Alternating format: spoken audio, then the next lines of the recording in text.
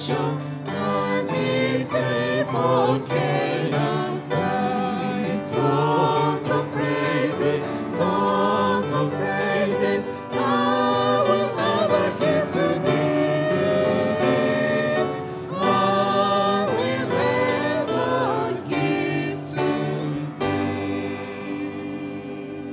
Amen, amen, amen. That's a beautiful song. The next one will be 545. Savior like a shepherd. We are sticking today with God guiding us in our lives. He's like a shepherd in our lives, and we need to listen to hear his voice. And we pray to him that to listen to us when we call on to him. 545, Savior like a shepherd.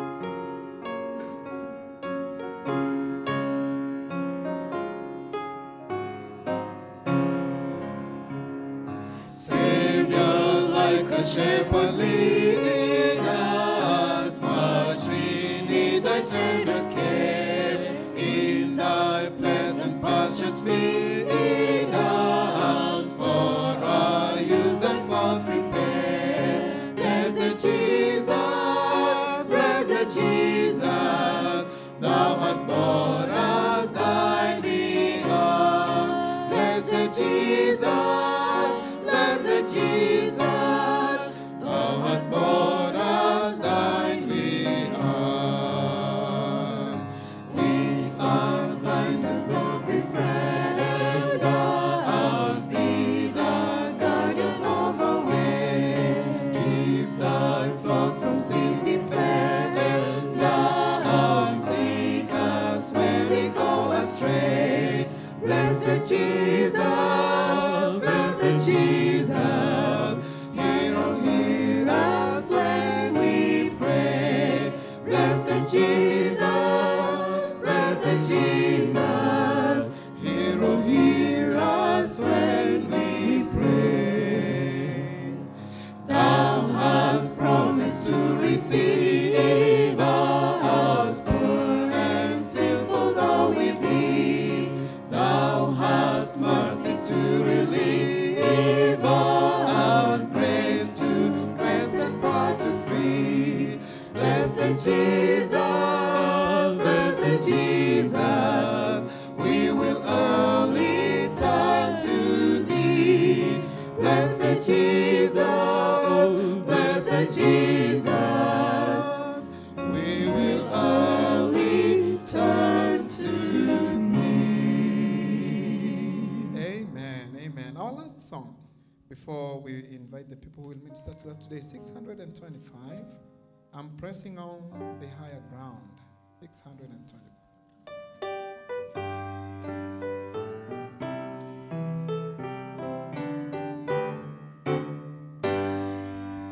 I'm pressing on the upward way, new heights I'm gaining every day, still praying as I onward bound. Lord, plant my feet on higher ground. Lord, lift me up and I shall stand by faith on heaven's stable land, a higher place than I have found. Lord, plant my feet on higher ground. My heart has no desire to stay where doubts arise and fears dismay. Though some may dwell where these abound, my prayer, my aim is higher ground. Lord, lift me up and I shall stand by faith on heaven's stable land, a higher place than I have found. Lord, plant my feet on higher ground. I want to live above the world, though Satan's darts at me are hurled. For faith has called the joyous sound, the song of saints on higher ground. Lord, lift me up and I shall stand by faith on heaven's table land, a higher place than I have found. Lord, plant my feet on higher higher ground. I want to scale the utmost high and catch a gleam of glory bright. But still I pray till heaven found. Lord, lead me on to higher ground. Lord, lead me up, and I shall stand by faith on heaven's tableland, a higher place that I have found. Lord, plant my feet on higher ground. Amen. Amen. I hope that our Lord can plant our feet on higher ground as we head to heaven. Let's all rise up for our doxology. We be silent, be silent.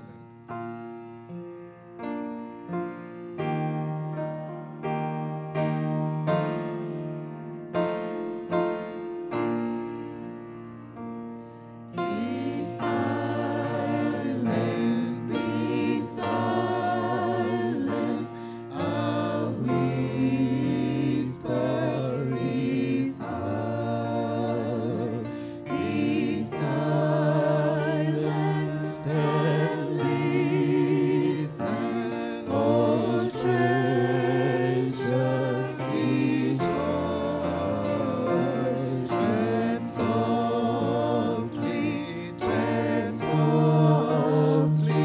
The Master is He.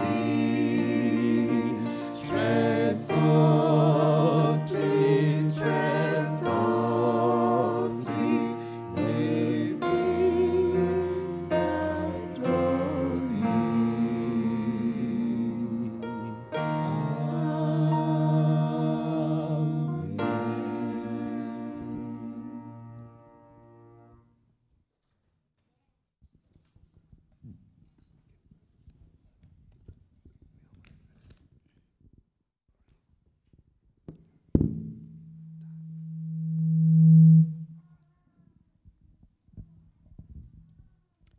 Let's have a word of prayer.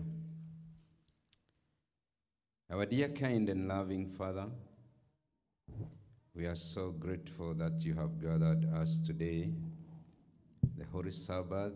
We pray that, Lord, you be with us. Bless us with the blessings of the Holy Sabbath, and bless each and everyone who have entered in this temple. Father, we also pray for the others who are not feeling well. Bless them. And as we get out of this house, which is called after your name, it is our prayer that we may experience being with you. In Jesus' name we pray. Amen. Amen.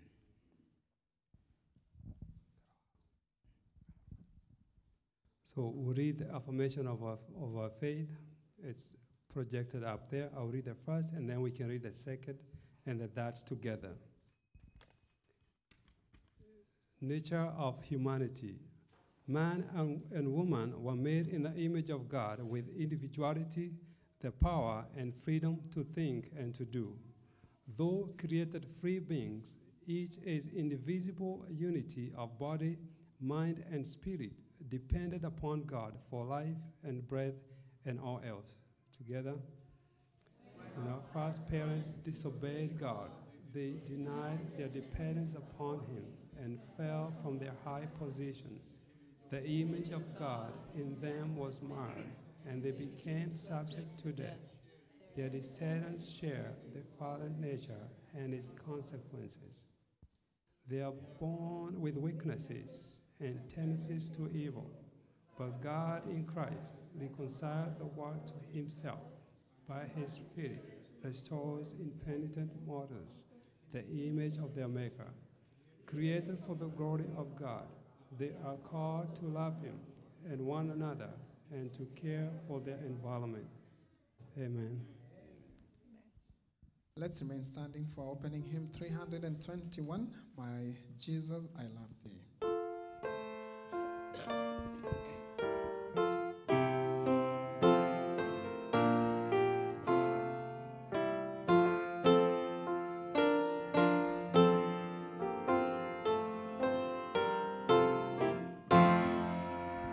My My Jesus, I love thee. I know thou art mine. For thee all the follies of sin I resign. My gracious Redeemer, my Savior art thou. If ever I love thee, my Jesus, 'tis now. I love thee because thou hast first loved me and purchased my pardon on Calvary's tree. I love thee for wearing the thorns on thy brow. If ever I love thee, my Jesus, 'tis now. I love thee in love, I will love thee till death, and praise thee as long as thou lendest me breath, and say when thy death dew lies cold on my brow, if ever I love thee, my Jesus, 'tis now. In my mansions of glory and endless delight, I'll ever adore thee in heaven so bright. I'll sing with a glittering crown on my brow. If ever I love thee, my Jesus, 'tis now. Amen, amen. Let's all get seated.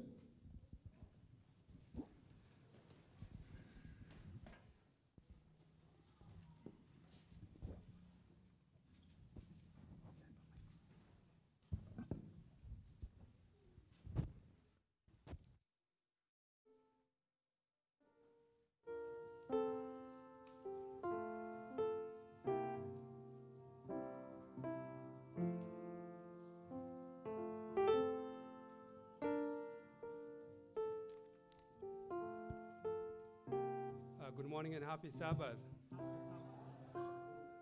I'm happy to be here, and I know you guys are happy to be here. Yes. I'm excited because I have a new special guest with us, and those are two guests, and one of it is a really young person. I've known her for so long. When my son was young, they grew up together. Her name is Ngige. Jane, you want to say hi to us? I can give her a mic, quick.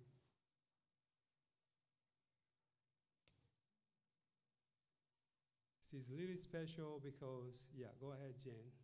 Hi, my name is Geoffrey, and I'm happy to be here. Amen. Yes, good job. Thank you. So I've known Geoffrey for a long time. I've known her parents. They're very loving parents. They're Christians. And Geoffrey was having fun in our class this morning, right, Geoffrey? Yes. So it's nice to have a young person join us. Anybody else who is?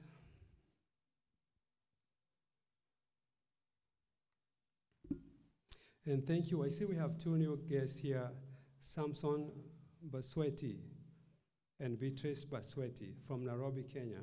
Amen. You want to say hi to us?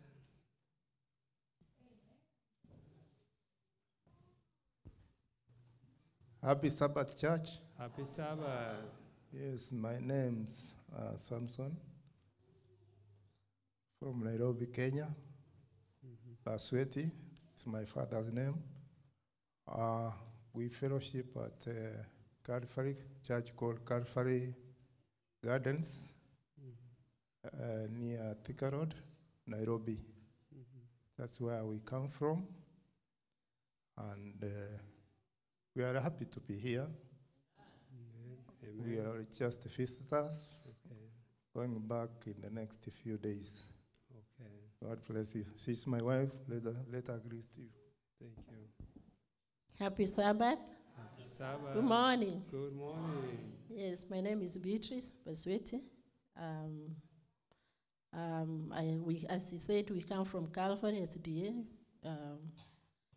We have been here for the last 2 weeks. Last week we were in a church called, I don't know whether it's all nations, the same as this one, but it is in Texas. So today we are here. Next Sabbath we'll be in another state, in another Sabbath. And the next week the other week we'll be in Kenya. So we are asking for greetings to take back to Kenya. Amen. Thank you. Amen. We're glad to have you here, Basweti family. May you have safe travels.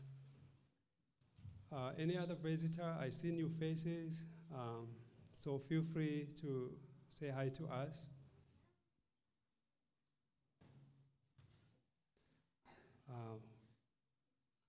It looks like we're all okay. One more. Thank you.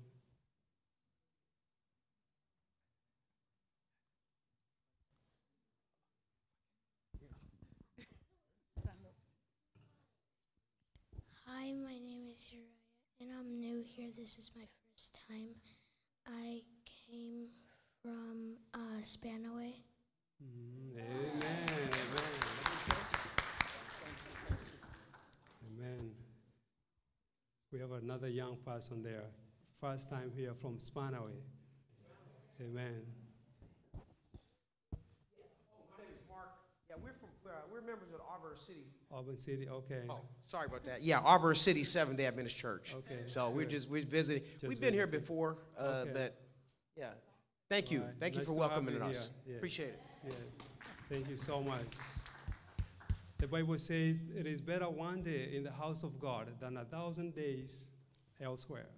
So I believe that we're in the right place today because there is no other good place like this place, near this place. So this must be the right place. And may God bless our worship today. So a few announcements for us. Announcement number one, which is very, very important, exciting, is we have in baptism next Sabbath. 2 people will be baptized. That is, amen. That is Emily and Martin will be baptized next Sabbath. So we're looking forward. So if you wish to be baptized as well, please let us know. So announcement number 2, our pastor, Daniel Bennett, who is not here today, he pastors 2 churches, Highline and All Nations. He's going to be ordained on April 27. So he's inviting us. The ordination will be at Highline Church. And I think more information will be coming up. But you can save that date. He's going to be ordained on that day. Another announcement is there will be a board meeting tomorrow in the morning, Sunday, April 14th. So please, if you're a board member, you're asked to attend the meeting. Also, I've been requested to read the nominating committee members. So the following members will serve in the nominating committee: Bruno Antoni, Sylvia Oganga, Isaac Kamau, Yukabeth Migunda, Dave Nyauchi, Moses Wawelo, and Anthony Mushiri. I think that's the final reading. If you have any issues with these persons, you can let us know. Pathfinders are still planning to go to the International Campoli. If you're going there, we've been requesting that you pay $600.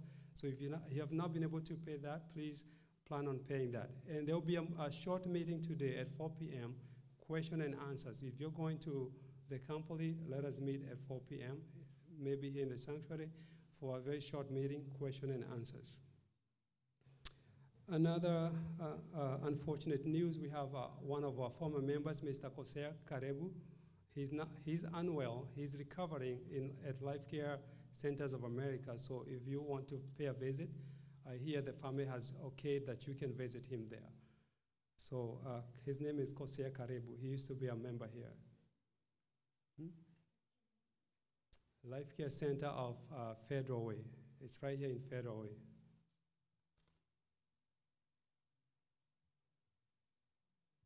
I believe those are the only announcements that I have. We have Bible studies as usual in the corner there. We have potluck as usual. And may God continue to bless our worship today. Thank you. And I got my wife, I'm happy now.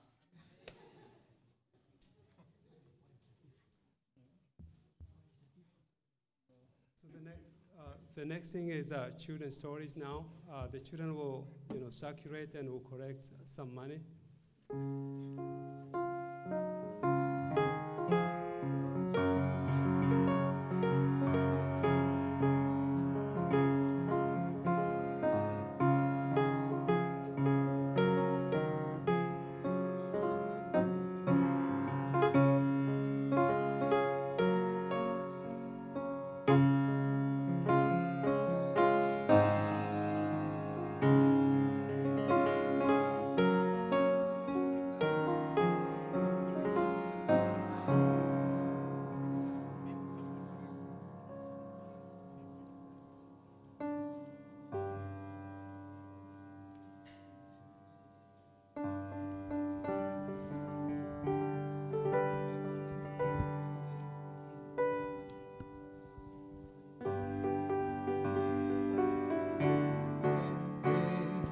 Jesus loves the little ones like me, little ones like me, just upon the tree. Jesus loves the little ones like me. Yes, upendo toto kama me. Yes, upendo toto kama me. Toto kama me. I don't wanna penda. Yes, upendo toto kama me. And cares so much for me. Jesus loves and cares so much for me. Cares so much for me. Right upon the tree. Jesus loves and cares so much for me. Toto kama me. Yes, upendo toto kama me. Watoto kama mimi, Yesu apenda watoto kama mimi.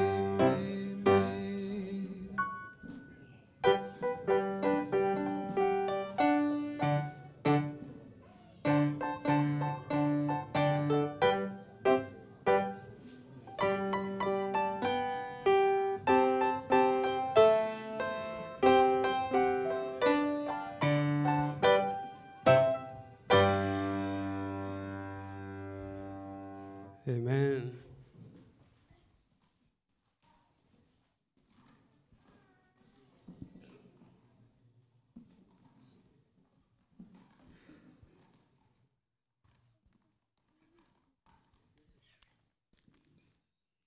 All right. It is exciting to have these children story this morning. Let's put the money. Kids, do you have an exciting week? Anybody has an exciting week? Share you did? There was something that was so exciting that was in the news. The sun was, what is it? The solar eclipse. Solar. Yeah, that thing. Did you guys watch it on TV? Yeah, it was so fun. It didn't even come over here. Yeah, I know it was somewhere in Texas and other places like that. So it was fun. I was able to watch it too. But guess what? There's something else exciting that is coming. Jesus is coming. Jesus is coming. Jesus is coming, and when it comes, it will be more than the solar eclipse. It will be fun. So I have a story for you guys, and it's a story about a firstborn. Anybody who is a firstborn here? Oh, we have two. Oh, okay, we have 4 firstborns here. So that is exciting. So please remember this story. It's called the Passover. Anybody know what that means, the Passover? Have you ever passed somewhere and over to the other side? It is like when you have this house and then you pass over this house. Anybody want to do that for me? I want somebody to pass over the house. Yes, you did it. Pass over. So we're going to learn about something that happened in the Bible whereby the angel was passing over houses that was in Israel. You know the story? So let us read the Bible so that you guys may think I'm making up the story. The Bible says in the book of Exodus chapter 12, verse 13, it says, "When I see the blood, I will pass over you, and the plague shall not be on you to destroy you when I strike the land of Egypt." So this is God saying, and he's saying, I'm going to send angels, but when they see blood on your house, they are going to pass your house. So there is a story of a boy. Can we give him a name? What one do you want to go with? Daniel? Daniel. So he chose Daniel. So Daniel was about 5 years old. Anybody who is 5? Okay, 5. He's 5. So Daniel was living in Egypt that time. His family was there. They were not supposed to be there, but they were there. But God was saying, it is time for you to leave Egypt. But this is what is going to happen, because Pharaoh, the king, is refusing for you guys to leave. I'm going to destroy or to kill every firstborn, even an animal. If it's a firstborn, it was supposed to be killed. But then he says, if you kill this lamb and put blood on the doorpost of your house, I'm going to pass over your house. So Daniel's family used to be very rich, and his father used to have servants, people working for him. And these people were very good people, good servants. They were working for these men. So during that night of the Passover, Daniel's dad told the servants, please make sure you apply blood on the doorpost. Why? So that the angel of death will pass over our house. And Daniel was the firstborn. If there was no blood, he's going to be killed, right? That's a sad thing. So Daniel, imagine that night. What happened to Daniel? He could not be able to fall asleep. He kept asking his dad, Dad, are you sure the servants put blood on the doorpost? And his dad was saying, yes, my son, we have a faithful servant. I know he did it. I know he has painted the doorpost with the blood. So he told Daniel to go to sleep. And then when Daniel went to sleep, he could not be able to sleep. He started counting all the animals that Noah took to the ark. Lion, cheetah, monkey, what else? Turtle. Squirrel.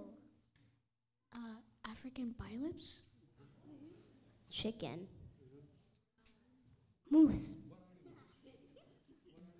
Elephant. Cow. Giraffe. Sheep. The ancient moose.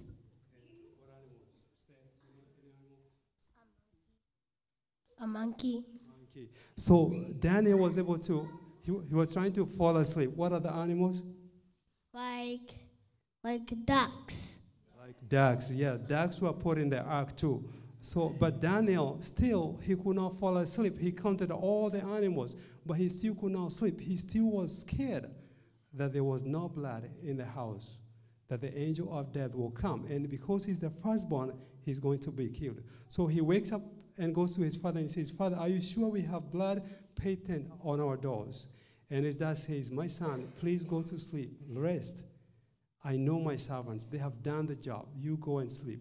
So he went back to bed again, Daniel. But Daniel was unable to sleep again. So he wakes up in a dream, and he sees what? He sees the angel of death by their door waiting. Can you see the angel waiting at the door? And Daniel woke up, and he's so terrified. He's shaken. He goes to Dad. He says, Dad, this time I want to go outside and make sure that our door is covered with blood. And his dad says, you know what, I'm not going to keep worrying about you. He took Daniel in his arms, and he went to the door and opened the door. Guess what he saw? There was no blood. It was right there in the basin. The servant forgot to put the blood. He was so busy putting blood on all the other houses, but he forgot to put the blood on their own house. So Daniel's father put Daniel down, and he knelt down and he took the blood and he began to paint their door. It was almost midnight, time for the angel to come. So he painted the door. And as soon as he did that, Daniel was so excited and relaxed, and he made a deep breath, like, wow, just we escaped that. And you know what happened? Daniel fell asleep immediately. And his dad took him to the house and put him in his bed, and Daniel, they say he slept. And the angel of death came, and he passed over their house. And Daniel was saved, because they were able to follow the instructions that day about what the angel had said. So Jesus Christ, he died on the cross, and his blood covers us, and we're supposed to believe in him. It's a simple thing, but it works. Every time your parents pray for you guys, they are covering you with the blood of Jesus, so that the angel of death will pass over.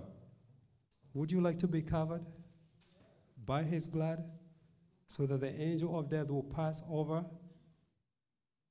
Yes? So let us pray so that we can be covered, okay?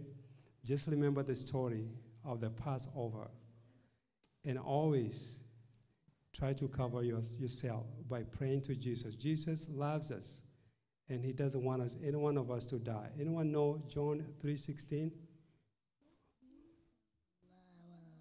For God so loved the world that he gave his one and only Son, and whoever believes in him will not perish and have everlasting life.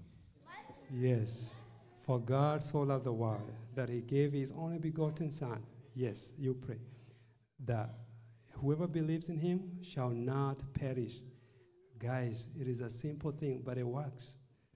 God's goal is for us not to perish, okay? So he loves us. Let us pray. And what's his name? Liam, come here. Come pray. I want you to pray, yes. Come. So let us, Liam, pray for us. Thank you, God, for this time to prepare my toys. For you have a good day from me. Amen. Father God in heaven, we pray that you may cover these children with your blood, that destruction will not come near them. May you protect them in their childhood as they continue to grow, so that they can also experience you in a new way. Thank you, Jesus, for teaching us this morning. In Jesus Christ we pray. Amen.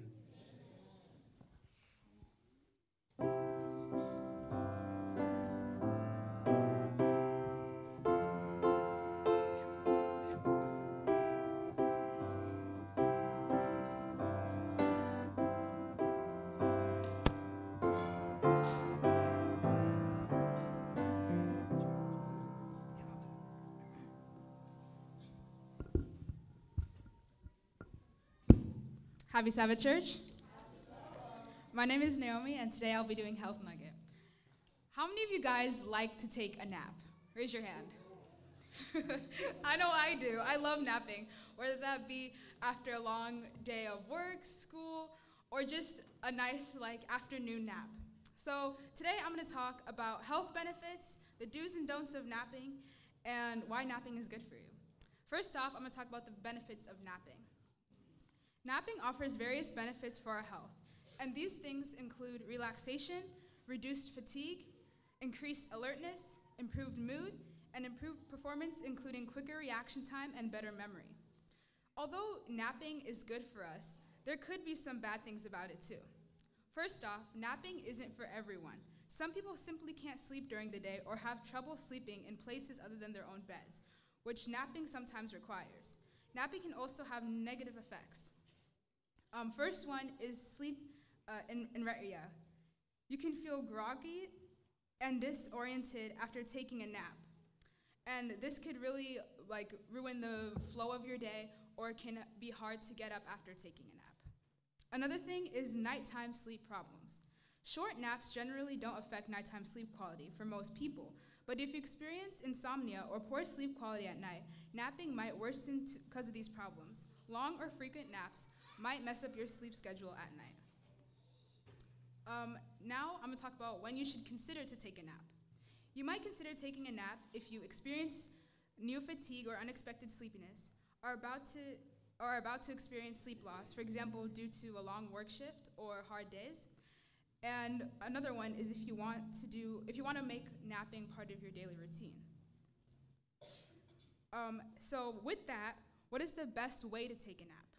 To get the most out of a nap, here are some tips. Keep your naps short.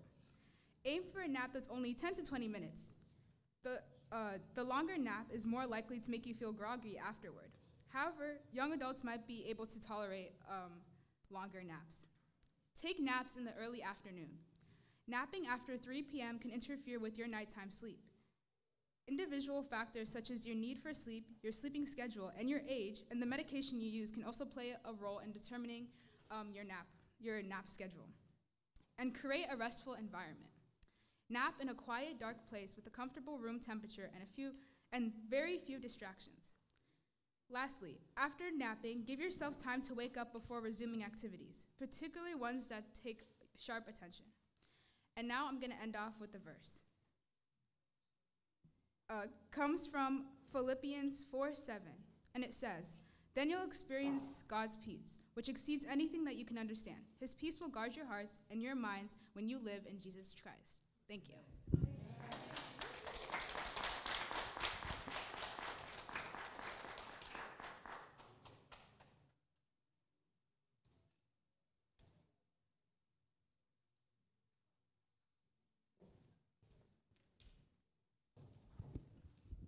It's another time for returning our tithes and offering.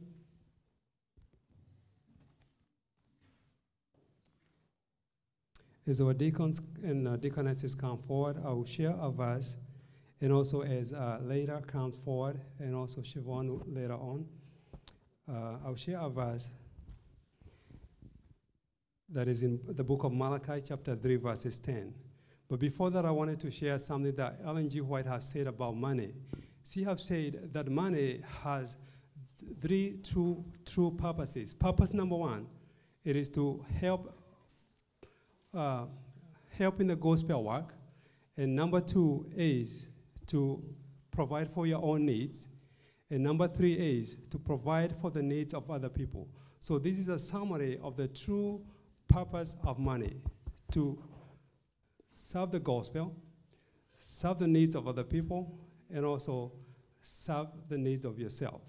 So may God bless us as we continue to pray. The book of Malachi, chapter 3, verse 10 says, "Bring all the tithes into the storehouse, that there may be food in my house. And try me now in this, says the Lord of hosts, if I will not open for you the windows of heaven and pour out for you such a blessing that there will be no more room enough to receive it."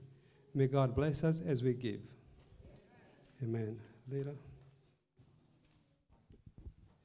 Happy Sabbath.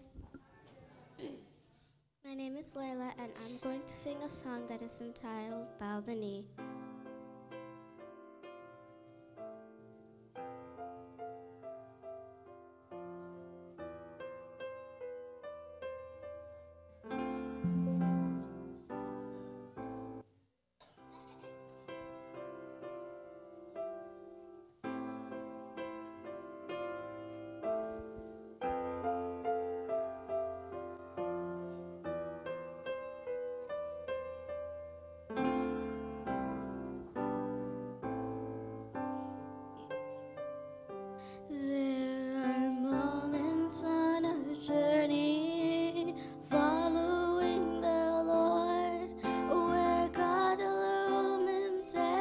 step we take. There are times when circumstances make perfect sense to us as we try to understand each move he makes. When the path grows dim and our questions have no answers, turn to him.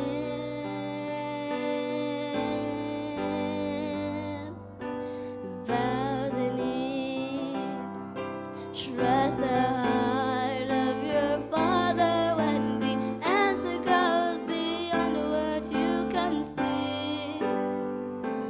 Bow the knee, lift your eyes toward heaven and believe the one who holds eternity.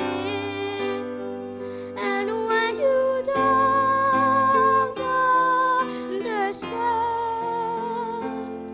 the purpose of his plan, in the presence of the King, bow the knee.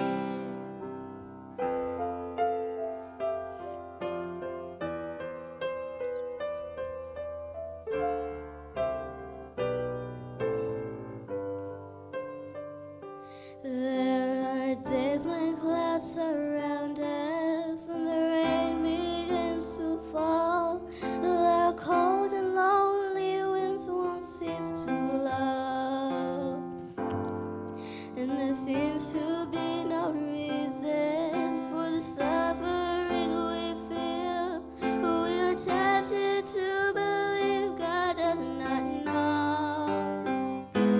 When the storms arise, don't forget we live by faith and not by sight.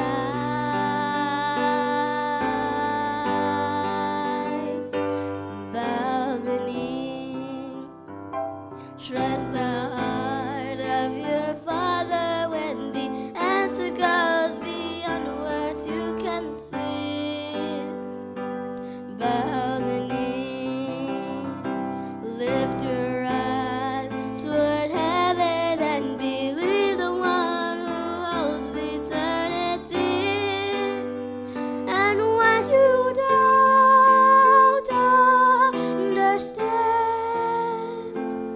the purpose of his plan, in the presence of the King, bow the knee, trust the heart of your Father when the answer goes beyond what you can see. Bow the knee, lift your eyes toward heaven and believe the one who holds eternity. And when you don't understand the purpose of his plan, in the presence of the King, bow the knee.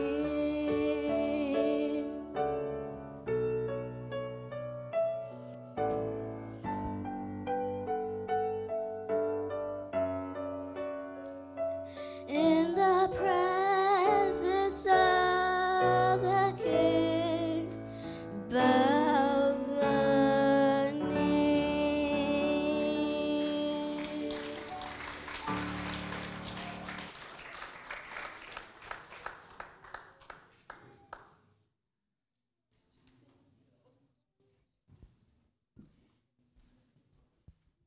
Thank you so much, Leda, for that piece. Thank you. So we have also Alisa and Siobhan and Ron.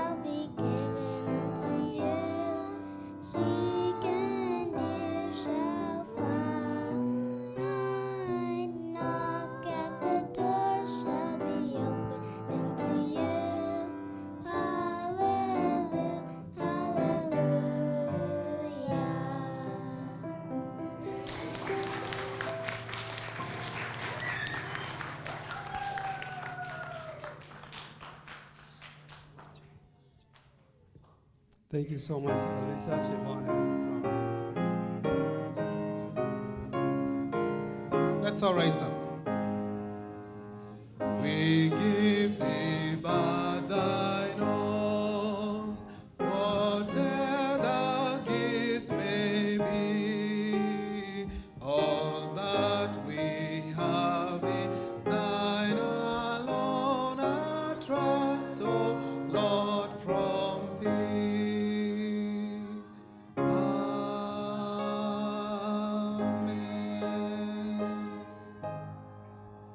Father God, it is true that all we have belongs to you. It is just something that you have lent to us.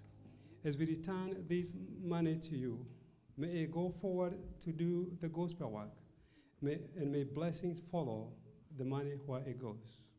May you bless your people as they have given, because that is a promise that you have promised, Lord, that you're going to bless us abundantly. May you even bless us spiritually so that we can be drawn closer and closer to you. Thank you, Jesus, for hearing our humble prayer. In Jesus Christ we pray. Amen.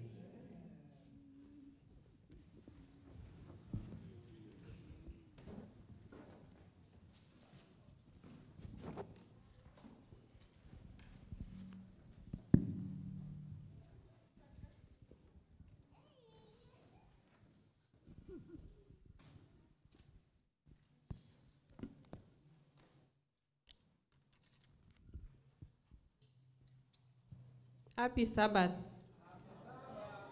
Happy Sabbath. We thank God this morning for his mercies upon our lives. It is time for us to talk to our God. But before we pray, I want to read a statement from the book Steps to Christ. There's a chapter there which talks about the privilege of prayer. When Jesus was upon the earth, he taught his disciples how to pray. Jesus himself prayed.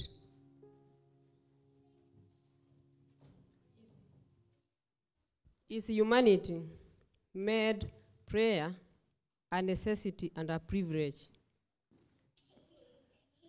He found comfort and joy in communion with his Father.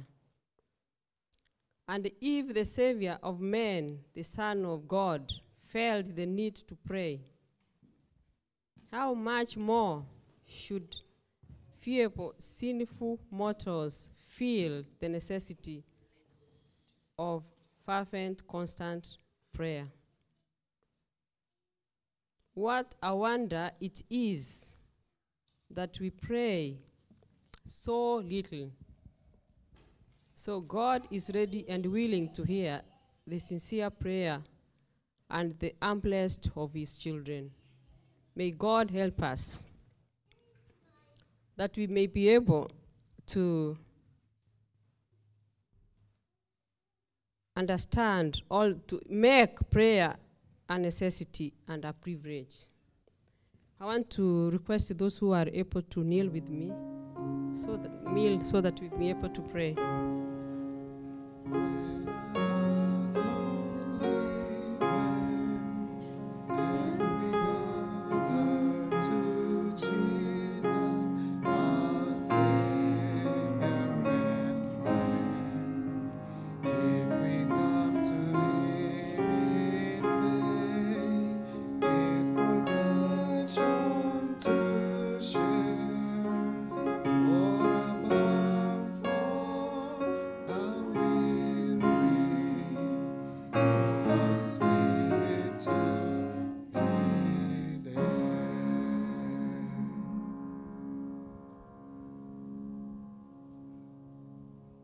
Let us pray. Our kind and loving Father in heaven, creator of heaven and earth, we come before you this your Sabbath morning with a lot of thanksgiving in our hearts. Lord, we have come as we are, We have come as children. We have come as youths. We have come as women. We have come as men of this church. We recognize that we are sinners. We have fallen short of your glory. Lord, we want to pray that please may you forgive us. Have mercy upon us, Lord. We have come because we didn't have anywhere to go. We know you had the solutions to our problems, our shortcomings in this world and our challenges, Lord. We have come to you, Lord, this morning. We want to thank you for who you are in our lives. We want to thank you for the privilege that you've given us to be called your sons and your daughters. My Father, you redeemed us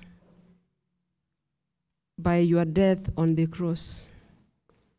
We belong to you, Lord, by creation and by redemption. We want to thank you for all that you have done to us. This morning, Lord, your children have come to this house which is called by your name, that you may speak to us. Lord, may you speak to us through your servant. Elder Geoffrey has his hands to speak to your children. We want to pray that you may use him mightily to bring of the bread that is picked from heaven this morning. We want to pray, Lord, that you may touch us, Lord, that we may hear the words that you're going to speak to us. Open our inner understanding, Lord, that we may hear your word. We want, amongst us, Lord, I know that we have challenges. We have people who are sick.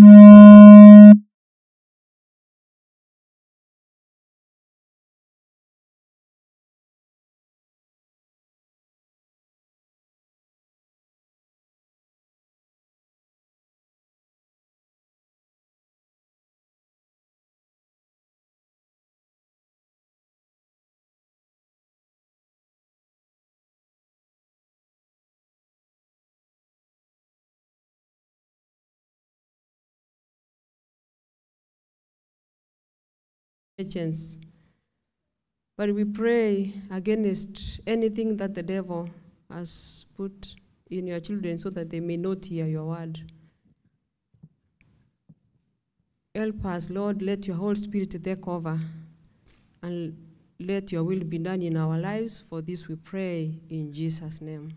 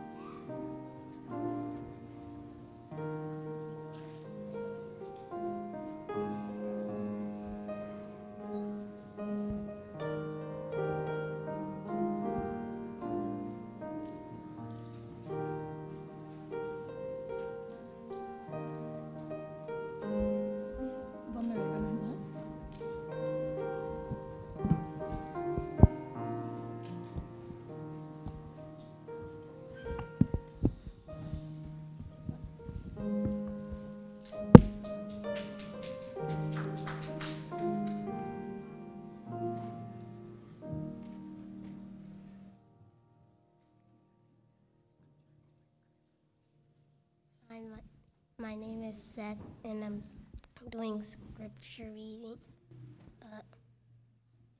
Please open your Bibles.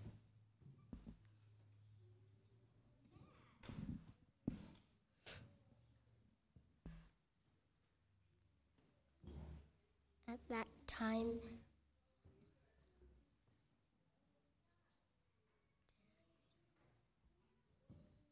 The scripture reading is coming from Daniel chapter 12, 1 to 3.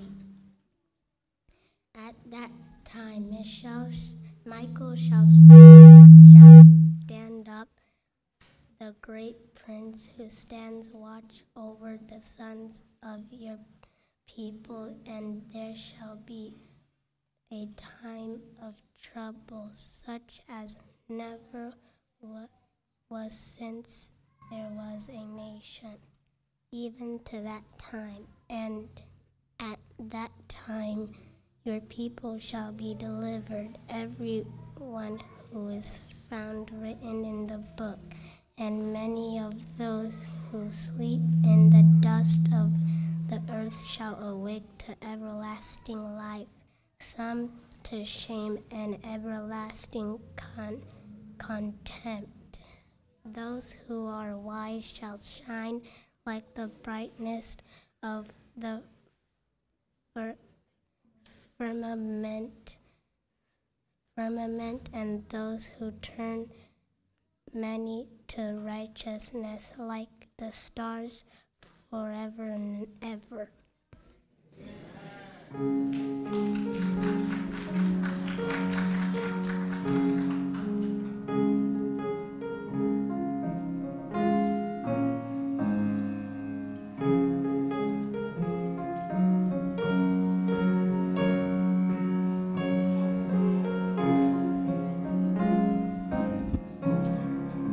Amen, amen, amen. Amen, church. Yeah, you know, we should be thankful when we see our kids serving here, right? Yeah, it's amazing. That shows our church has a future. Let me tell you something. Last week I went to a church, and some people were asking me if I went to the ladies. I did not go with the ladies, so don't get confused about that. I didn't go with the ladies. But I went to a church, and you know, it's sad that there was only one kid in that church, one little boy who was in that church. And then when they saw my two boys, they were so excited. So we should be thankful that we can be able to sit here, watch our kids, you know, serve God. All we can do is pray for them so that as they grow up, God may help them to continue serving Him even when they grow older. Thank you so much for the kids. Thank you to the kids who sang, Robert's family. And now it's choir's time to sing, and they will be singing a song which is a combination of Swahili and English. So if you miss the Swahili part, you'll get the English part, right? So it's a mixed grill. It's a kind of sort of a song. And it talks about the greatness of our God. And we are amazed of how great things that our God can do. Even if I walk in any place, he will always be. How great thou art. That's the song that we'll be singing. May we all be blessed as we listen to this song.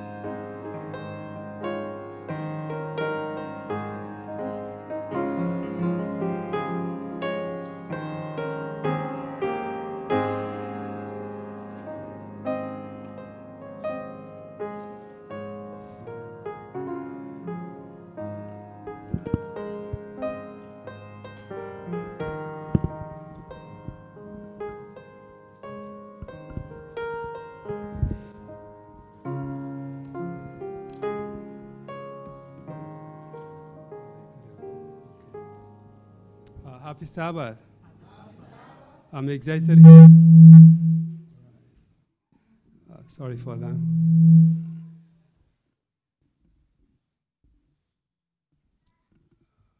There's an announcement that I wanted to make that I kind of forgot to do that. Sorry for that. We have a special guest that is coming to here next Sabbath. She was here before. Her name is Donna Carey. She's an expert on drug abuse, all that stuff. So she's coming back next Sabbath. She'll be speaking in the morning to all of us, and then in the afternoon, she'll be speaking to our young people. So if you know other young people out there who can benefit, it's going to be a good time for our young people. So please just take note. Also, the deacons and the deaconesses have been asked to stay behind for a short meeting after the service. So here I have Mr. Geoffrey Ngige. He's an evangelist coming to us all the way from Kenya.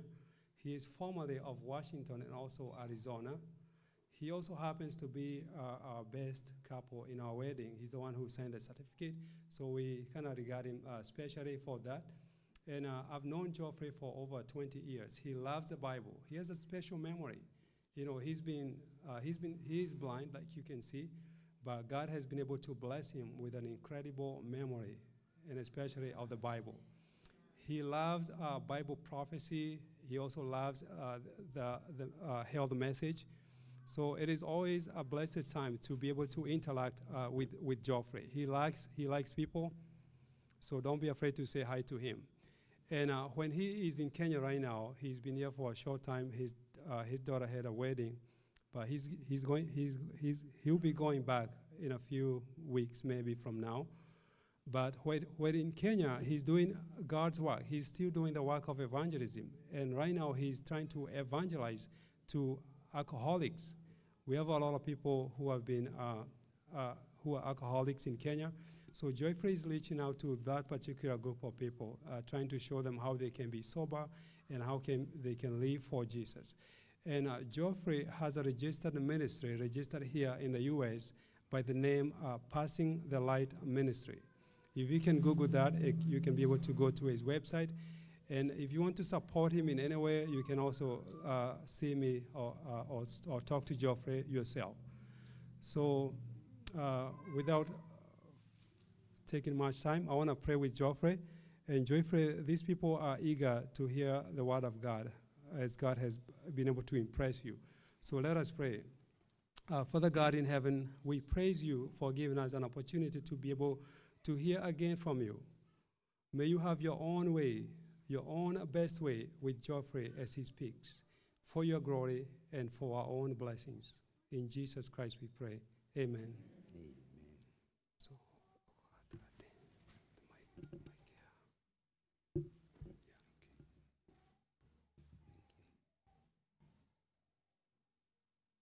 Maranatha. Maranatha. Okay, this time round I want us, if I say Maranatha, I'm telling you that Jesus is coming, so I want you to say amen. Okay? All right, Maranatha. Amen. I didn't hear you. Maranatha. Amen. Maranatha. Oh, that sounds good. I'm so delighted to be here in All Nation Church, and I'm so grateful to be with you in this church. I know many people here. I have seen and I have met them, and today God have decided to use me to talk to you. And our topic today is the end of the earth probation. So we're going to be looking at the Bible and see how God will continue talking of the talking with us. So the title of my sermon is The Cross of Earth Probation. And we're going to be dwelling very much on the book of Daniel, chapter number 11. And in the book of Daniel, chapter number 11, it's very much connected with Daniel, chapter number 10, chapter number 9, and chapter number 12. And God gonna talk to us through the book of Daniel, chapter number 11, and especially we're gonna be dwelling very much on the book, on the verse number 45. In the book of Daniel, chapter number 11 and verse number 45, it is talking about a system which will plant a tabernacle between the seas and the holy mountain. And after this system doing that, it will come to its own end. So we're gonna see what God is having for us and the history he is having for us in this verse, and especially where are we today. So brothers and sisters, it's the high time we need to hear God talking to us, and I believe we will see what the Lord wants to tell you and to warn us. The Bible says in the book of Amos 3, verses number 7, it is saying, surely God will not do anything before he reveal it to his servant, the prophet. Kwa hivyo, again, that means when the Lord wanted to do something prophetically, he have to reveal it to his fellow servant, the prophet. And in the book of Daniel, chapter number 11, there is a history and things which are taking place today, and we're gonna see how these things are taking place. You can also, and I would like also you guys to understand that in Daniel 10 and Daniel 11 and Daniel 12, they are talking the same thing, and also they are talking about prophecy, and also in these chapters, they are talking literally, not now symbols. You know, in Daniel chapter number 2, Daniel chapter number 7, Daniel chapter number 8, you know all about the lions, all about the little horn, all about the he-goat, all those are there. But now in Daniel chapter number 10, Daniel chapter number 11, and Daniel chapter number 12, Daniel was, God revealed to Daniel these things literally, how they gonna take place in our planet. And more so, I want to add you that in the book of Daniel chapter number 12, it is a continuation of the word of the angel which he told Daniel, and Daniel didn't understood. But now in Daniel chapter number 12, he wanted to continue with that discussion. So, brothers and sisters, the book, or the final verse of the book of Daniel chapter number 12, chapter number 45, it is giving us the end of the history. And God have a good, wonderful history for us there. In the book of, in the Bible, before the cross, the Bible and the prophecy was talking very much pointing to Israel as the key verse. But after the cross, the prophecy has a special meaning because it doesn't point now the Israel, it points the whole world rather than pointing to these people, to these people of Israel. And why is it doing this? Because from the year 34 AD, the Israel themselves rejected Jesus Christ as their personal savior, and now he is talking about the worldwide. Many people, when they study the prophetic message, they always try to look at the Middle East, and they also wait to see many things happening in Israel.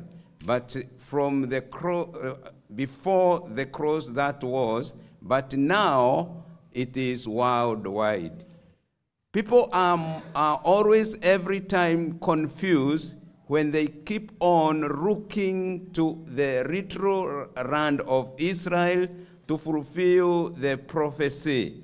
The prophecy from 34 AD now is pointing to the whole world, not the land of Israel. I want also that to ask God to help us so that we may be not confused the way the world is confused, and we need to know that today God is talking about the Babylon, which is not literally Babylon, but it is a spiritual Babylon. In the book of Daniel, you keep on reading about the king of the south and the king of the north.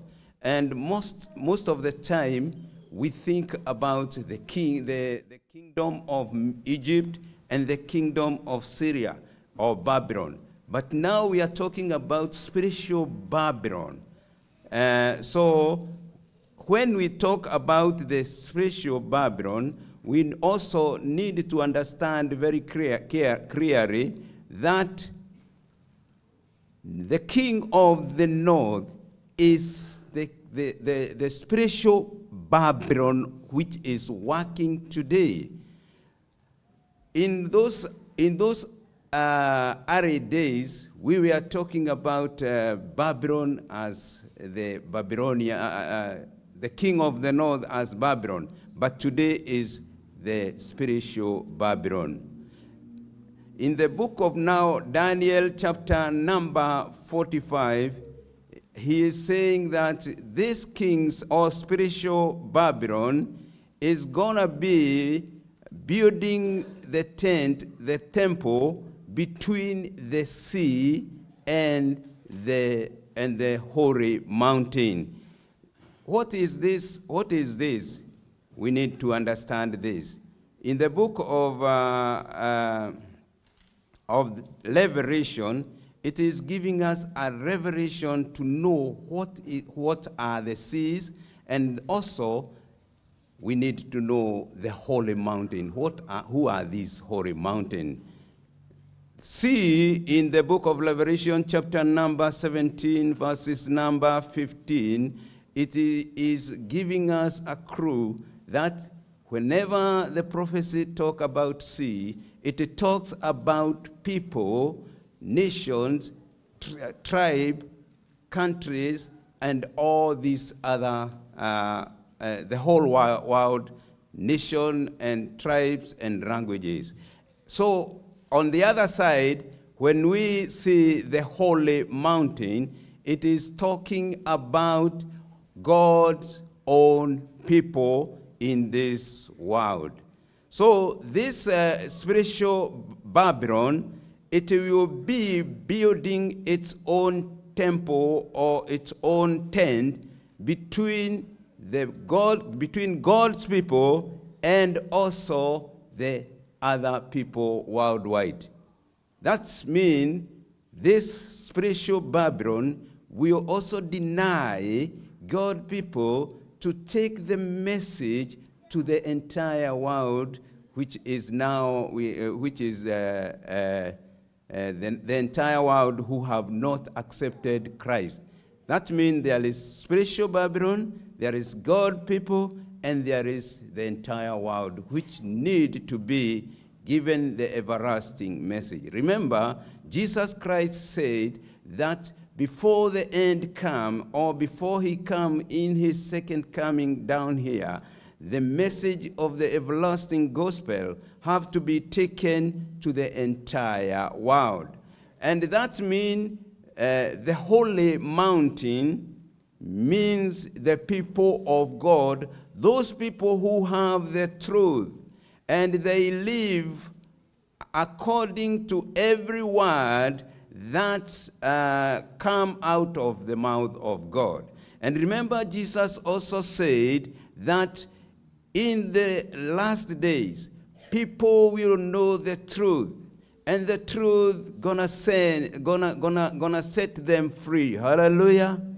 So whenever these God people who live according to the truth of the Bible are trying to tell other people in this world about this truth, this spiritual Babylon is also denying them an opportunity to make that happen. That's why you see it is building or planting the temple between God's people and the people of this world. And you know, mountain, Jesus illustrated sometimes when you see a mountain, it will signify that you see the truth in Jesus Christ.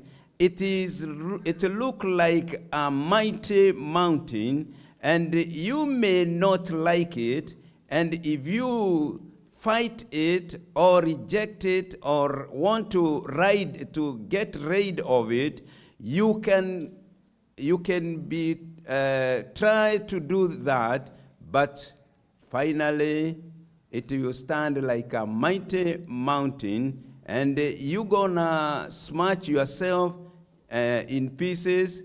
But in the book of Luke, chapter number 20, verses number 18, Jesus is also talking about the rock. And he says, this rock here, whoever will fall on this rock will be broken. But if you don't fall on this rock, then the rock gonna fall on you, and it will smash you to powder. So I think that make a clear significance between now what I'm talking here about the mountain as people of God. Jesus also illustrated it by that verse. Luke 20, verse number 18. Jesus now here, he is explaining our salvation in a very, very, very significant way, saying that if you fall to that rock, that means this rock, you need to know who is this rock, and this rock is Jesus Christ. He talked about falling on this rock. If Jesus Christ in those days, he tried to identify himself by that rock and the word of God in the Bible. So that is why the Bible calls him the word of God. And also, many people on this planet do not want to follow on this rock. And if you don't follow on the rock when you are still here on this planet Earth, remember, prophetically the rock gonna fall on you, and it will smash you, guiding you into powder. Who are these gonna be fall?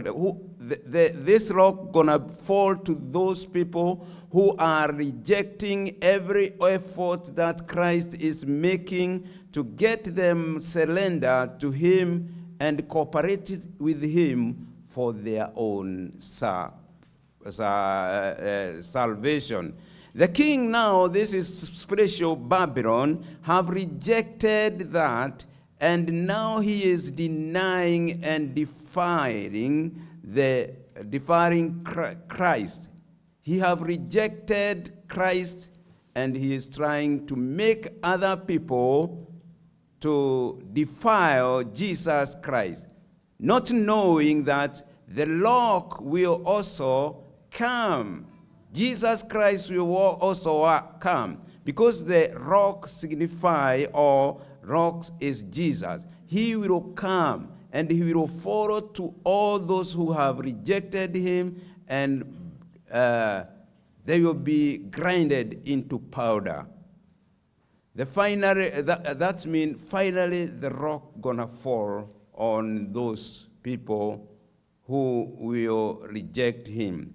In the book of Daniel, chapter number 11, verses number 44, it says that the spiritual Babylon will be so annoyed because of the tidings which will come from east, which mean the people of God in this planet, they will try, as they are led by the Holy Spirit, to lift up higher and higher Christ Jesus, who will give the entire world the everlasting gospel. And this everlasting gospel gonna be changing people from how they are living in this world now, rejecting God, and they will start to love their Lord. And the spiritual Babylon will be so much annoyed that in the verse number 44, it is said, after this spiritual Babylon here understand what is going on the planet Earth, it will be very angry, and it will now start to wear out God people.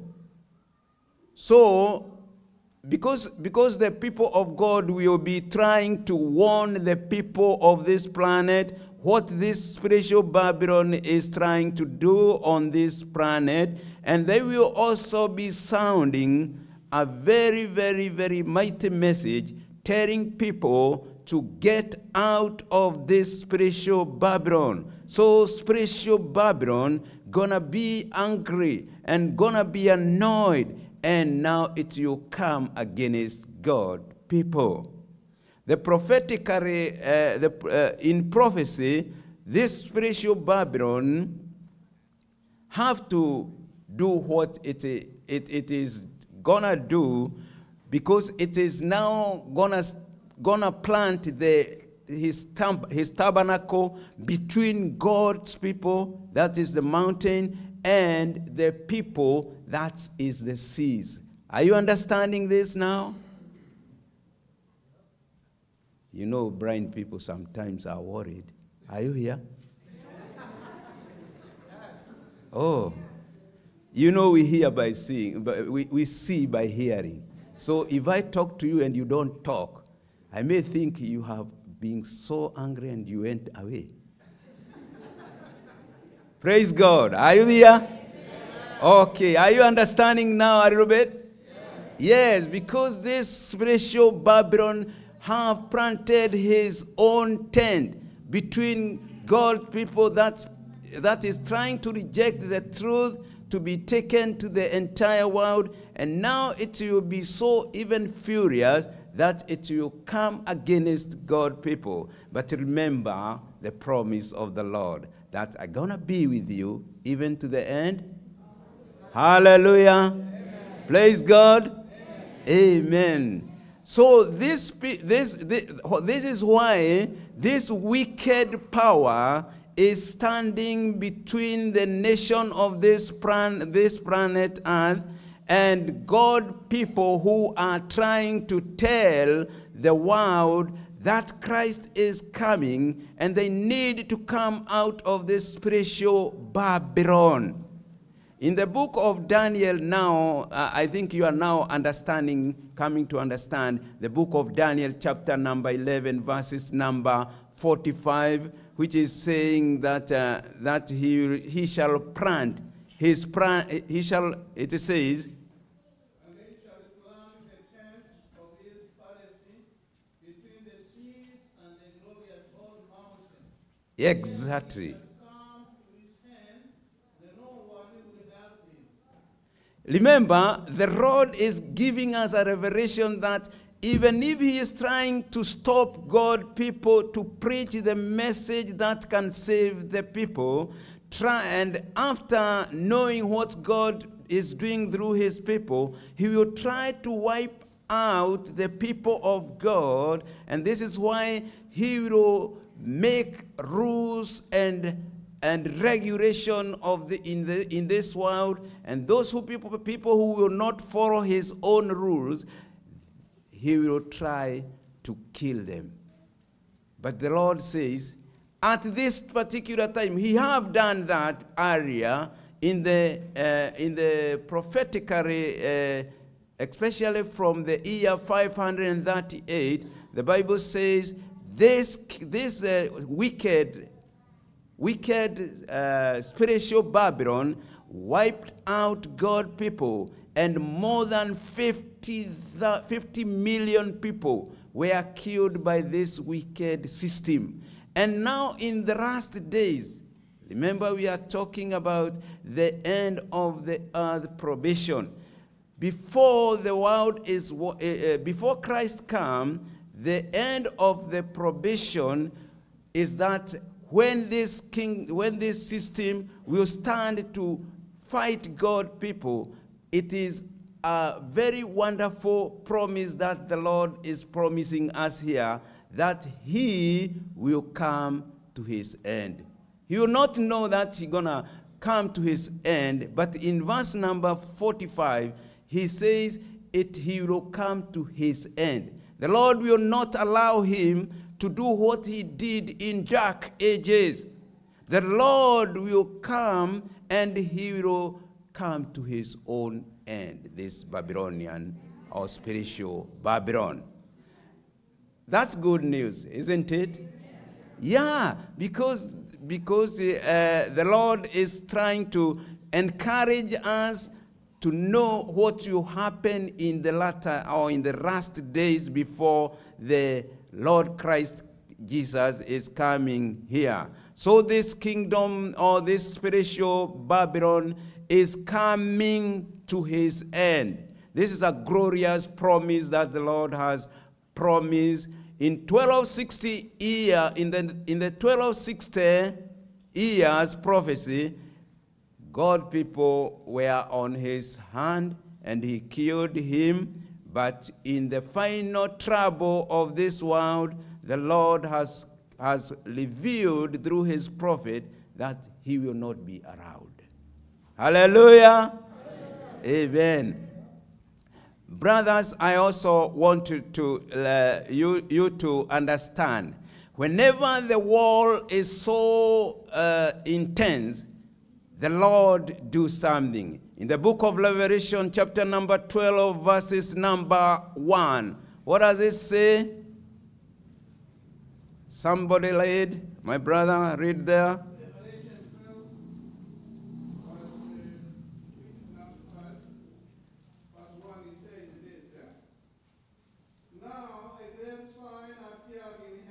No, 12, Daniel 12, Daniel. Did I say Revelation? Oh, sorry. I said, I mean Daniel. Daniel chapter number 12.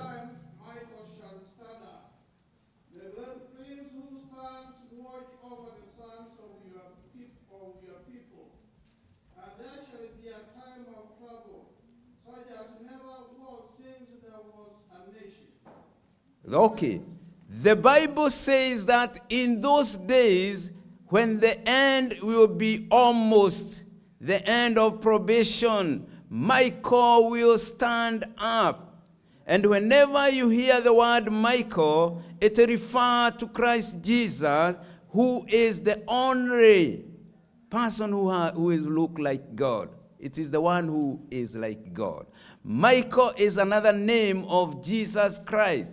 He will stand up, and the people of God will be saved. You know, he always stands for God's people. In the book of Acts chapter number, there is another time when Michael stand, and you, if you read the Bible, Jesus, whenever he stand up, it is the time that he is fighting the devil. When the devil is so intense, fighting God people here, and Christ up there, when he stand up, the battle is won. Hallelujah. Yes, that the battle is always won when the Lord Jesus Christ, Michael, who stand for his people on this planet, when he stand up, the battle is won. He stand when Stephanos was being stoned. What does the Bible say about that? Acts chapter number 57, Act 7 verse number 56. Acts chapter number 7 verses number 56.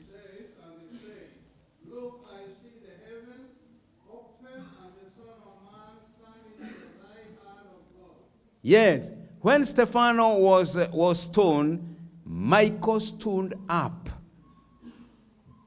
And Stephanos revealed to his enemy, I see Jesus standing up in heaven.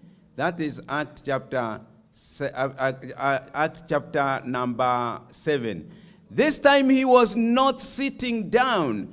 In AD 34, when he stood up, the probation of Israel ended. Although now they can be saved as individually, but to be saved as nation, their probation came to the end. So when this time he will stand up, Michael, the probation of the world will come to the end. Now, at this time, everybody on this planet will have made up their mind, and they will made up their decision either to be on Christ Jesus, or keeping all his commandments, or being on the other side, rebelling against him. So it is the high time we need to make up our decision to be on God's side. Because when Michael stand up, you will be, the probation will come to the end. And if you will be on the other side, my brother, my sister, it will not happen a miracle for you to come or to go on the other side. This is the time. Hallelujah. Amen. This is the time to make up our mind. Me, I want to be among those people who will be written, will be have their name written in the book, and they will be delivered, and they will be given reward. And now, at this time, at this particular time before the probation comes to the end, it is very clear that the devil will deceive many people who profess to be on God's side. They're gonna be deceived. And it is very, very sad if anyone among us can be on the other side being deceived. May God forbid, because we want to be on God's side. The time of trouble before Christ Jesus come, the righteous will be protected by the holy angel. And the angel will not give security to those who are against God's law.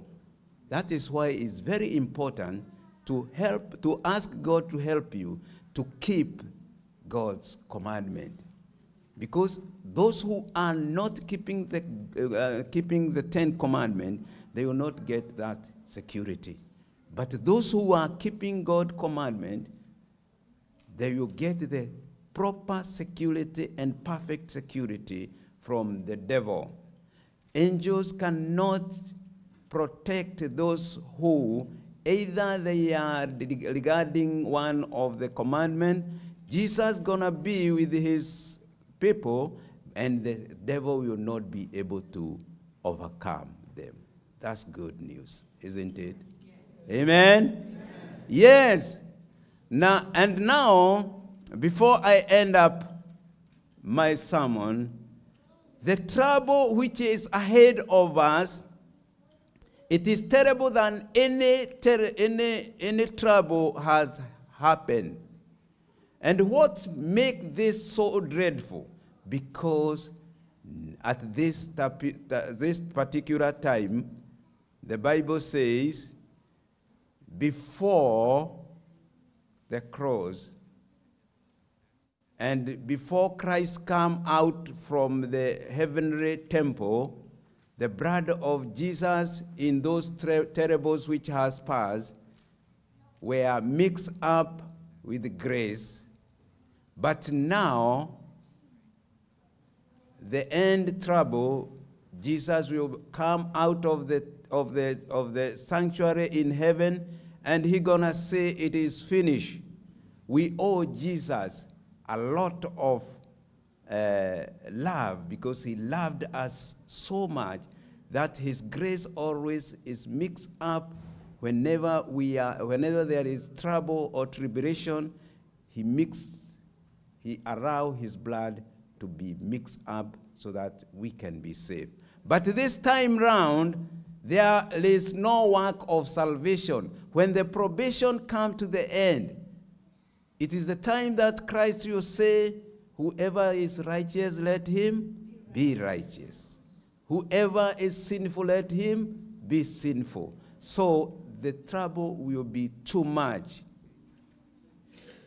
And now, here, my brothers and my sister, the book of Daniel, I want to go back to Daniel 12, verses number 2. It says, and at that particular time, those people who are sleeping in the dust, many of them, not many, it says, many of those who are sleeping will come, some to everlasting and condemnation, and some to everlasting life. That means even those who died in Christ. That is why it is, sometimes when you think about this, it is even very important to think when somebody is almost dying. Which death are you dying? Are you sleeping or you are dying? God people do not die. God people sleep.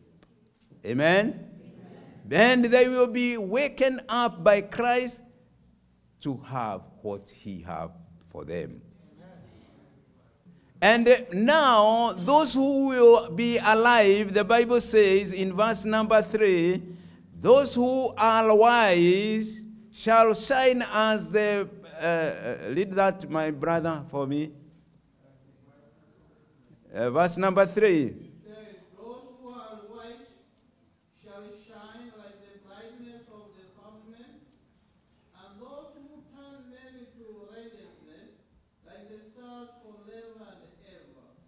That means those who are doing God work now, they are wise and they will shine like the star of firmament.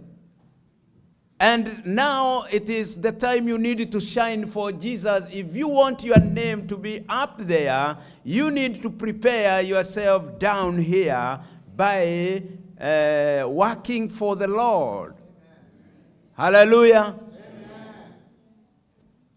And I tell you, just before the actual coming of Jesus Christ in the crowd, there will be a special resurrection. Those people who will die in this tribulation of the end, and those who also spared Jesus, they will have a very special resurrection to see him come. Amen? Amen. So it is even better to die in Christ rather than to be alive out of Christ. Also those who crucified Jesus and those who will also be persecuting God people, they will be having a very special resurrection to see that the one who they were persecuting, his servant, is coming, not now as a Lamb of God, but he will be coming as King of Kings. Jesus is giving us this hope, and I believe if we keep on loving him, one thing, it will be so terrible to those wicked ones when Christ will be coming, but those who are looking for Jesus, it will be marvelous because they know that they are now coming to the end, and they will not see those people who are trying to force them to rebel against their Savior, and they will live with the Savior forever and ever. The evil one will die 3 times. The earthly death, and when they see him, they will die, and finally, in the lake of fire, they will die. Do you want to die 4 or 3 times? Me, I don't want. I want to live and see Jesus come. If I will be sleeping, I will wake up to go with him, to live with him forever. And if I will be alive, I will be changed to be able to see him so that I can go with him up there. Biblia, in the book of Daniel 12, verse number 3 is very, very good. And Daniel was told by the angel that this book will not be understood before the end of those prophecy come to their end. This knowledge means not to be educated and having a lot of degrees. It is talking about the understanding of this prophecy of Daniel and the other prophecies.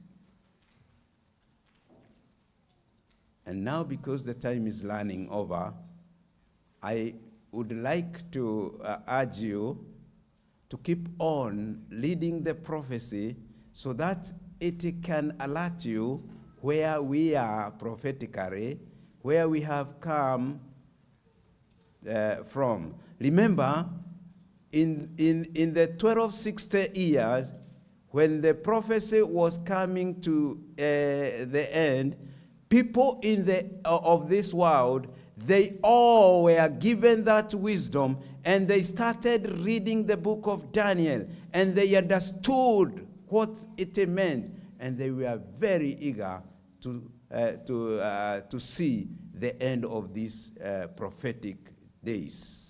Even in this time, in the end of time, we need to read the book of Daniel and the book of Revelation and other prophecies because they have a special meaning for us at these last days. And in the book of Daniel, I really love it so much that I even preach it on sermon. Maybe you think I could have better come to Bible study, but I love it so much that I know it have a lot of meaning for you and for me. And if we also have a sermon on it, I thought the Lord revealed to me that is the message I need to bring to you today to prepare you for the crises which are coming very soon. So it is my prayer that may God continue blessing you to continue learning more about this prophetic of Daniel and Revelation at these last days. I know from the time of Daniel prophecy, even to where we are now, the Lord is trying to make his people to understand these messages so that they can be ready, because Jesus Christ is coming very soon. Are you ready? Are you ready? May God help us and prepare us and make us ready. And if you want to be made ready by the Holy Spirit, I would urge you to stand. We pray together.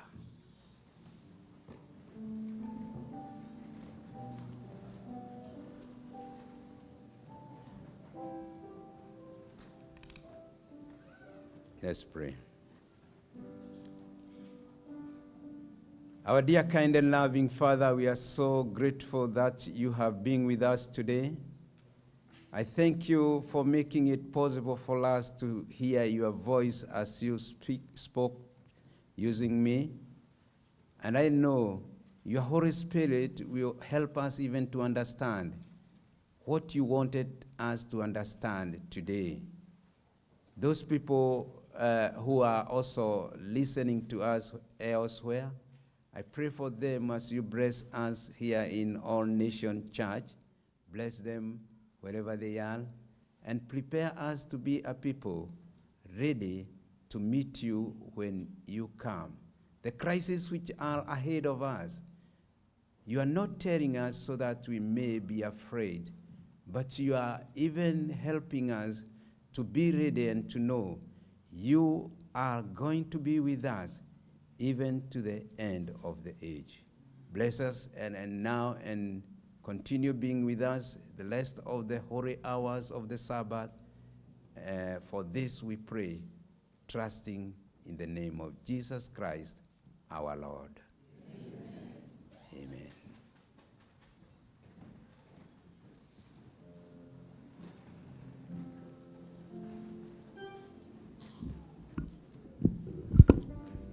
Thank you so much, Evangelist Geoffrey Ngige. As we wait for the praise team, I wanted to make an announcement that I forgot. We have an upcoming wedding for Martin and Emery. And we have a special meeting scheduled for tomorrow, Sunday, 4 p.m. If you've been requested to join them as a committee member, please avail yourself. And if not, I'm also inviting you to attend to that meeting. We'll be posting a Zoom link for that meeting, so you're all invited to attend, and then we can support Emery and Martin. All right, thank you. Thank you so much. Thank you, Brother Geoffrey, for that beautiful message. Amen, church. And it was amazing. Brother Geoffrey is the one who hosted me in America. So when I came back many years ago, I lived with him, and when my story is written, his name shall be there, because he gave me a very good guidance on how to live in America. All right, thank you so much. Well, let's all rise up as we sing the last song for the day, the song that's emphasizing that God is sending us out there to go and bring them in. 361, Hark, 'tis the shepherd's voice I hear.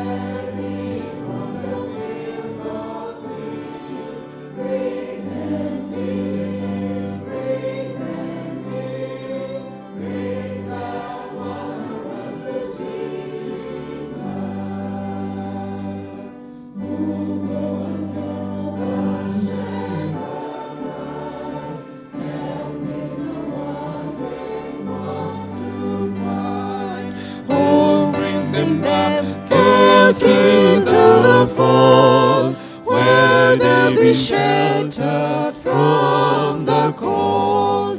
Bring them in, bring them in from the fields of sin. Bring them in, bring the wanderers to Jesus. Out in the desert, hear the crowd. Out in the mountain, wild and high. Heart is the master speaks to thee. Go find my sheep where they be. Bring them in, bring them in from the fields. Bring them in, bring them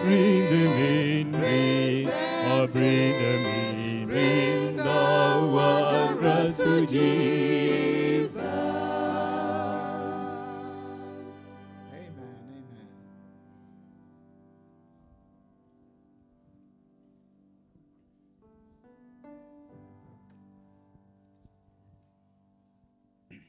Let's have a word of prayer. Our dear, kind and loving Father, again we are coming before you to thank thee for many blessings that you have been blessing us throughout. And now as we depart, be with us, guide us, and as we go for lunch, be with us. And we also wanted to be with you now and forevermore, for we pray in Jesus' name. Amen. All right, thank you. Let's all get seated. That marks the end of our worship service. That's the first part. And now we'll be heading out for lunch. Our visitors, please don't leave. Usually we have a fellowship meal together. It will be up in our fellowship hall. It's right up the stairs. We'll go fellowship together, and then in the afternoon, there will be choir practice at 2 o'clock, and then there's other activities going on. But at the moment, the deacons, is it only the deacons or the deacons and deaconesses? The deacon, both groups, right? So the leader is asking you to meet with him right here. Don't leave the sanctuary. So the deacons or the deaconesses will usher us out, and then we'll follow along with the rest of the program in the afternoon. And I'll request Sister Sarah to pray for us so that we can go and enjoy the fellowship meal together. Let's have a word of prayer. We want to thank you, Jesus, for this wonderful Sabbath. We want to thank you, Lord, for you have fed us with the spiritual food. Now, dear Father, as we are going to take our physical food, we pray that you may bless us and also help us with the heart of compassion for all who might have nothing to share. That's our humble prayer in Jesus' name. Amen. As we head out, we'll sing the last song that we sing, Bring Them In. May you have a great lunch. See you all in the afternoon.